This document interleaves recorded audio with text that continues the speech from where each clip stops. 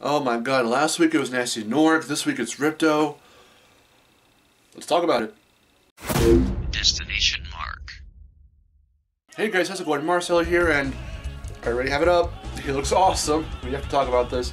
Okay, so I'm actually going to show off two pictures. Bam, right there. This one's the key art, and this one is today's screenshot. I don't think it's art. This is an in-game model. So we've got two things that I noticed. Little small differences between these two. So the first thing I want to point out is that it seems like his eyes are a little less reptilian. So like the whites are green in this one, and his eyeballs are like little slits, like reptilian little slits. Here it doesn't seem to be fully the case. It looks like his eyes are a bit more round, and the whites are white. So that's what it looks like to me anyway. Kind of matches what he looked like in the first game with his eyes, and then I think his nose looks a little bit less prominent.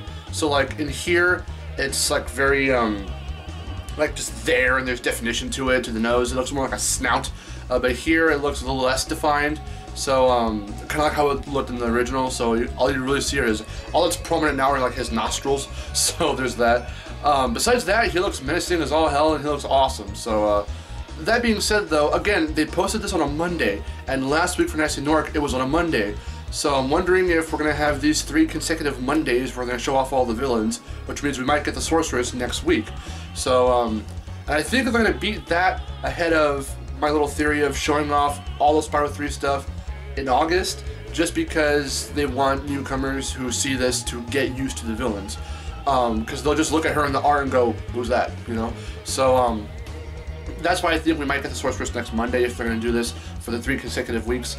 And along with that, they've been keeping up with still posting on Thursdays and Wednesdays, because we've got a GIF of Spyro for 4th of July last week. We got Nasty Norg concept art last week, so we might get some Ripto concept art this week, maybe even today, who knows, later today.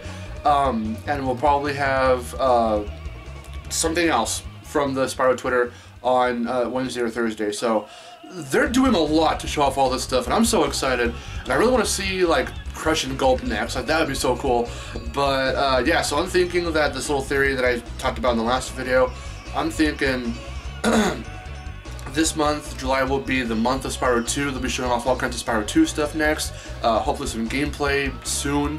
What the levels will look like, the homeworld's characters. Everyone wants to see Hunter, Allura, the Professor, all of the classics, all the familiar characters. So we want to see them and see how they look and how they sound.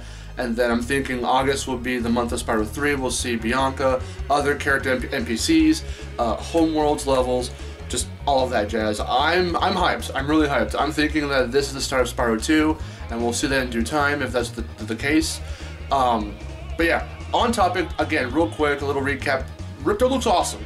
So he still looks really cool. Just a little short dude. Hopefully he's still really funny. So hopefully Greg Berger is still in fact him, and I'm pretty sure he is. I know he's returning, but I'm thinking back to like Insane Trilogy, where certain voice actors returned but didn't exactly voice those roles they were known for in the originals or whatever. But for here, it might still be Greg Berger as Ripto. I hope so. So what do you guys think? What do you think of Ripto's look? What do you think of who do you want to see from Spyro 2 specifically?